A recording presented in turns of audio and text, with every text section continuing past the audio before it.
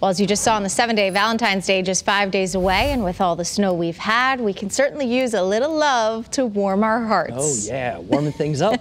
One woman is spreading some love in her hometown. Channel 3's Nicole Nalepa has our bright spot. I think it just started as just a good deed, and it really took off from there, and I'm really happy about it. Last May, Sandra Burns of Newington started the Newington Helping Newington Facebook group. And you know, with the pandemic and everything going on, people needed a little cheer and a little brightening up. This private group, which has over 600 members today, has come together to help, support, and create for those in need. For Valentine's Day, I was thinking, you know, it's going to be tough this year for friends and family, even for the children. We may not be swapping Valentines. They may not be doing any kind of celebrations. So Sandra organized a card exchange, which took off almost immediately. I collected over 300 cards, and that does not include anything that's gone directly around town or to the elder facilities. Sandra placed a tote bag outside her home to serve as a drop-off location.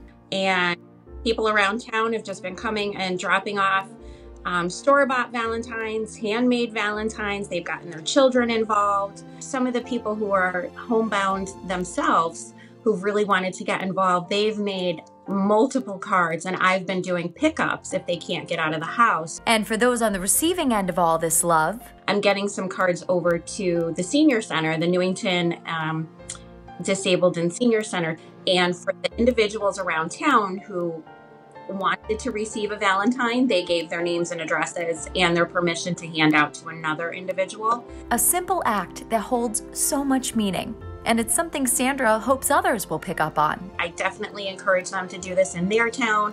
Just call up a facility. They will not say no. They would love to get the cheer and, you know, the best wishes for the elderly. And it's really given them a bright spot. With today's Bright Spot, I'm Nicole Nalepa.